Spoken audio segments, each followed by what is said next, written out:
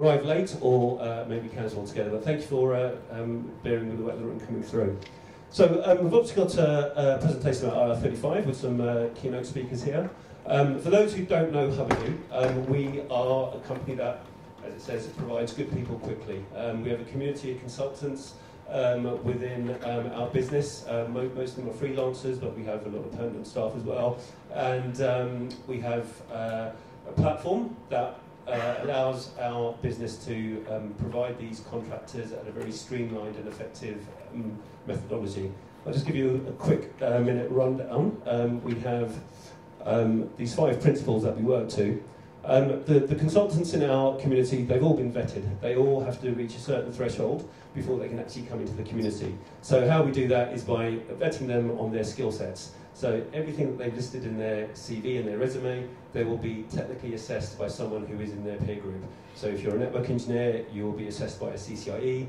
If you're a project manager, you'll be assessed by somebody who's a Prince 2 qualified expert.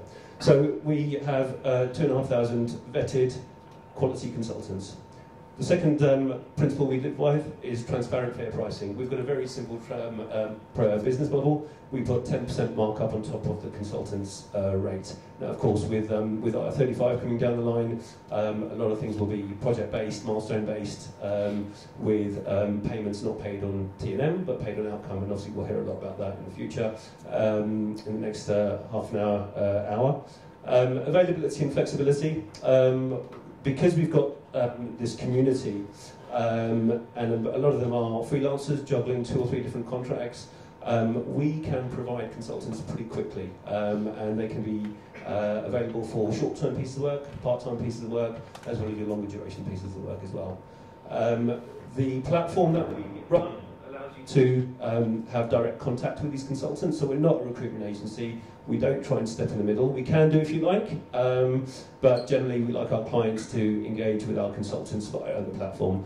And the last principle that we work with is obviously wherever we can, we'll try and automate the process, but wherever clients or consultants need us, we will obviously step in as with a face and a voice. We don't want to be a faceless business.